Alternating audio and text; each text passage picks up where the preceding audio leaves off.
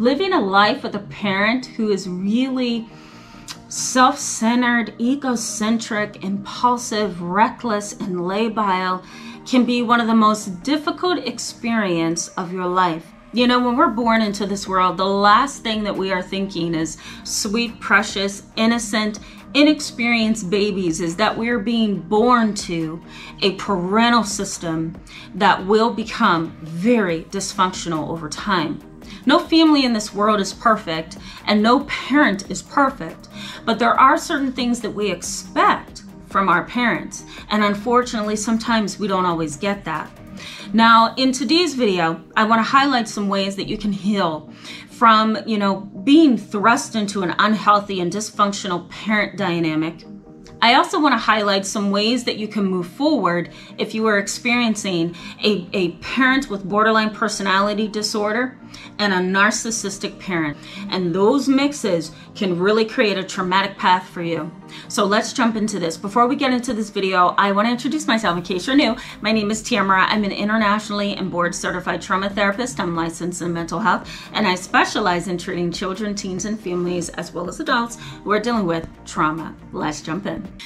I think that in the past videos that I've been doing in this parent-child series can give you all the foundation that you need to understand which kind of parent I'm talking about. So I will link those videos in the description box for you in ABC format so that you can click on each one, almost like a series, because that's what this is. So I'm going to do that. Let's just jump into ways that you can heal from this. I think we just need to jump into some skill building. So the first thing that I suggest in healing from this unhealthy parent dyad is consolidate your conflicting emotional reactions to things. So here's what I mean. Usually when you have a parent with borderline personality disorder and you have a parent with narcissistic personality, you can get really lost in the middle and you don't know whether to trust your own emotions, your own thoughts, and you also don't know whether to trust their emotions and their thoughts about things around you or even about things that you're doing, right? So sometimes you can have these conflicting emotions and not know what to do with them. And that can actually cause some pretty severe issues neurologically, psychologically, and emotionally. Some examples would include PTSD, so post-traumatic stress disorder. There can also be some memory lapses or amnesia that's of a psychogenic kind of a nature, so it's more psychological than it is medical or neurological. You can also have something as severe as dissociative amnesia. I talk about that right up here in this video if you want to go check that out. It's an older video, but it kind of breaks down memory loss, amnesia, and PTSD with individuals who have experienced trauma. You may also experience something as, terribly confusing and frightening, as well as controversial as dissociative identity disorder, formerly known as multiple personalities, okay? And it's kind of living this split life and having different parts of yourself split up because of the trauma and the intensity of the trauma that you have experienced. The next thing is, and you can do this on your own, you can do this with a psychotherapist, is to pursue freedom out of the parent-child relationship. So basically what I mean by this is the parent-child dyad or relationship is really complex and you may not feel emotionally and psychologically secure there. So it's okay to step outside that parent-child relationship and build friendships, build relationships with extended family, build a relationship with your psychotherapist, build a relationship with your husband or your wife, right? Build relationships outside of that parent-child relationship that's unhealthy and dysfunctional. The next thing is seek out objective feedback. Now, you don't want to go to, maybe a family member who's really biased and on the side of your unhealthy parental system to get objective feedback, because you're not going to get that. You're going to get somebody that's going to take a side, somebody who has some unresolved issues with your mother, with your father. And so you're just going to get confused in that, right? You're going to go back into that conflictual emotional state that you have always been in, right? So the last thing that you want to do is go to a family member. You want an objective perspective. You want to go to somebody that's far enough away from the situation to stand back and evaluate it, and close enough to it to understand the emotional pain that you were going through. Okay, so that's the best way I know how to explain that. An example of a family member like this may be a great-great-grandparent, a great aunt, a great uncle. It might also be like a close family friend that has known your family for years. And it can also be a psychotherapist who has the compassion and the empathy there. And they're also far enough away to give you that objectivity. The next thing that I suggest is renew or rebuild your self-evaluation of yourself. Now, here's what happens when you're dealing with a mother with borderline personality disorder and you're dealing with a father who's narcissistic. Your self-identity collapses. It's really hard for your self-identity to be built when you have two very emotionally and psychologically unstable parents, right? These kind of parents are having a really hard time understanding who they are, having a really hard time with their own identity, their own self-esteem, right? They're not stable. They're labile, as I talk about in the video on this right up here.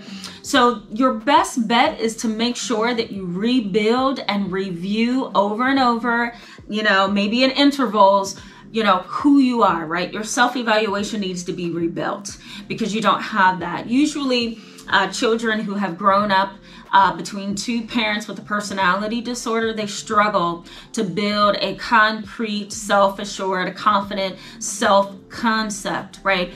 Or identity. And so, it's really healthy and helpful to rebuild that in yourself, right? Because you want to be able to look at yourself and say, okay, I don't like that. I think I want to work on that, right? Or I think I want to build this part of myself a little bit more. Or I think I want to think this way and lead my life this way. It's a little hard to do that when your self-evaluation is collapsed because of the kind of insecure parent-child relationship that you have had with your parent. The next thing is grieve the loss. When you have two parents who are unhealthy, unstable, impulsive, reckless, right? Mom has borderline personality disorder, which makes her like a roller coaster sometimes. And dad has narcissistic personality disorder, which makes him cold and detached and indifferent, right? You want to grieve the fact that you're probably not going to have the kind of parents that you want. You have to grieve the fact that this is my reality. You have to grieve the fact that you need to walk away. You have to grieve the fact that you need to put up a barrier. Grieve that loss. It's a loss, and that's okay. Some people come into my office and they're like, why would I have to grieve? They didn't die. I didn't lose a limb. I didn't lose something that I really needed. Why am I grieving? Because it's a loss. We all are born with this internal desire to know our parents, right? We want to know mom. We want to know dad. That's who created us. That's who brought us into this world. We have clung to them as infants for security and safety, right? So the last thing that we want to do is lose that, right? When our parents slip through our fingers, right? And I'm saying "our" to be inclusive. When our parents slip through our fingers and we can't hold on to them and we can't grasp who they are in our life, it's a loss, and it's okay to grieve that. And I think you need to know that. I think there's a lot of people that feel like, well, there's no need why I need to grieve. I don't have to grieve. And some people get really arrogant and defensive and they're like, I'm not grieving. The reality is you're going to grieve. Allow yourself to grieve, okay? The next thing is decide if fixing any of this is worth it. Sometimes it's not worth fixing. Trying to manage a parent with borderline personality disorder or narcissistic personality disorder can be really difficult. It can be tiring. It can be draining. And it can even be traumatizing depending on how intense and severe that parent's personality disorder is. So you want to ask yourself, do I really want to fix this? And is it worth it? And if I fix it, what's the chances of it staying this way for a long duration of time? Maybe it's only going to last a month. Maybe it's only going to last every time I point it out. And it's going to end as soon as the parent forgets about where they should be, right? Some people just never learn and they're stubborn. So we can't forget that a personality disorder is difficult to change, right? Because a lot of times that individual doesn't think that they have a problem. So, even if you do want to fix the situation, it may be a long road before it actually gets fixed. And it may be a long road that only you are going to be impacted by because that parent may not change at all. I also think, last but not least, this is something that we need to really be aware of, and I think it could be very empowering, and it's something that you are doing right now. You are studying without bias the characteristics of your parent, okay? And I say without bias because what you're trying to do, even by viewing this video right now, is you're trying to get some objective feedback psychologically. You're trying to find some healing emotionally, and you're trying to find some soothing information for your soul, right? You may need this validation that I'm giving you in this video to kind of help propel you to the next level, right? I think that's why a lot of you support this channel, is because it's giving you the feedback that you need to continue to push forward, you know? So I'm really glad about that, by the way. But I think studying and really researching and fully understanding who your parent is the key. When you don't study, when you don't research, when you don't, you know, have a category to at least put your parent in, it keeps you in a state of confusion because you don't know what symptoms you're dealing with and what you're trying to juggle, right? You just know it's not right, it's unstable, it's angry, and it's hurtful, but you don't have a category to give it.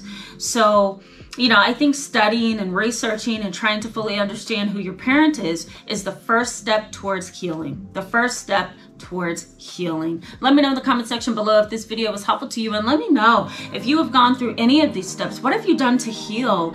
And is this channel and other channels like it a part of the healing process? Because I think that, you know, you can heal by using YouTube. You can heal by reading self-help books.